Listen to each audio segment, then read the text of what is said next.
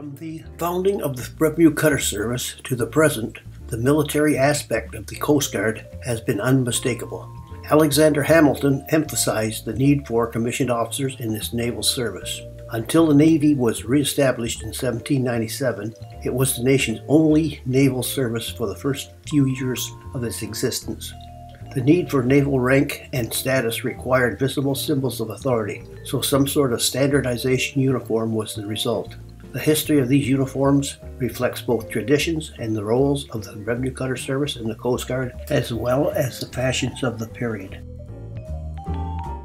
Captain William Cook seizes contraband gold near Brunswick, North Carolina in 1793. Cook commanded the Revenue Cutter Diligence, one of the first 10 cutters built for the service. The cutter service at this time had no ensign or official uniform. Many officers wore the Revolutionary War uniforms as pictured in the painting to the left. Samuel Chester Reed, privateer officer, War of 1812. Prior to the 1830s, little is known of the Revenue Service uniforms. There was much latitude given to officers, and they often wore Navy uniforms. It was also possible for officers to hold commissions in both the Navy and the Revenue Service and wear the same uniform for both. Some early descriptions of revenue officers mention a high hat or round hat pictured here. Such an outfit and hat was often worn by merchant vessel officers. Captain Alexander V. Fraser, Captain Commandant of the Revenue Cutter Service from 1842 until 1847, in the uniform of the period. Lieutenant Henry Harwood Key, Revenue Marine, one of the earliest photographs of a revenue officer. This picture is dated from the mid-1850s. Key wears 2 epaulets, authorized in 1853 for all 3 lieutenant grades. Note the sword. This was called the most handsome sword ever authorized for the service. The 3 buttons on the sleeve also indicate rank. This photo courtesy of the Maryland Historical Society. 3rd Lieutenant, U.S. Revenue Marine, Civil War era. The coat was the frock identical to the Navy uniform of the era. Note the shield and the anchor device on the hat and shoulder straps. Straps were for undress, epaulets were for dress.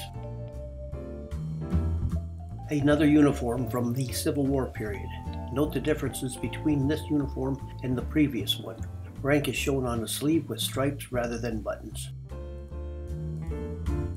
Ship's officers circa 1900. Note that the sleeve braid indicating rank is dark, except for warrant officers. Engineering officers have an embroidered, 4-bladed matching the fly front edging. In 1908, this dark color was changed to gold and a propeller on the collar. Captain Francis Tuttle of the Revenue Cutter Bear in the fly front uniform coat. This coat was authorized in 1891. Apparently facial hair was not regulated in this era. The fly front coat remained standard until around the First World War. A typical enlisted crew aboard a revenue cutter circa 1890. The traditional naval sailor suit went without a major change for a century or more. Note the petty officers in the front row and the rating badge on the right sleeve of the 3rd sailor from the right in the middle row.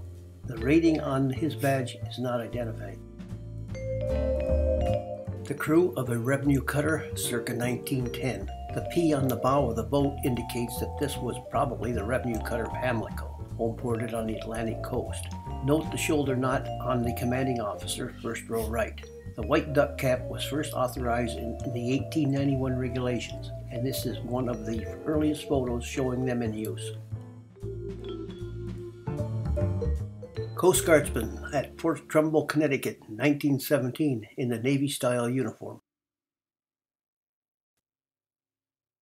Captain Francis Saltus Van Boskirk, shown here in his white dress uniform after his appointment to First Lieutenant, August 4th, 1902. He's the author of Semper Paratus. He wrote the words in the cabin of the cutter Yamacraw in Savannah, Georgia in 1922. He wrote the music 5 years later on a beat-up old piano in Unalaska, Alaska. Coast Guard officers during the Prohibition era. The double-breasted coat left was similar to that of the Navy in World War I. It was originally patterned after the Royal Navy's jacket. The peacoat on the right has long been a standard item of the sea services. Coast Guard uniforms of World War II. The male enlisted uniform was identical to the Navy's. The female uniform was like the Navy's except for the service emblems.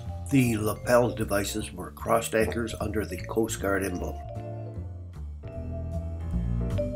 The spar uniform of World War II was similar to the Navy's uniform. Notice the Coast Guard emblems on the jacket lapels. A class of spars graduate from the Reserve Training Center in Yorktown, Virginia in 1972.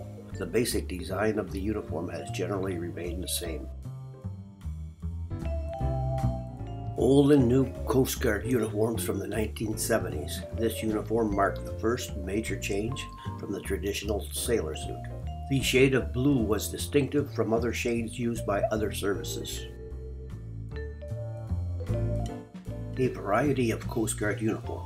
From left, service dress white, tropical blue, service dress blue, winter dress blue, camouflage utility uniform, operational dress uniform.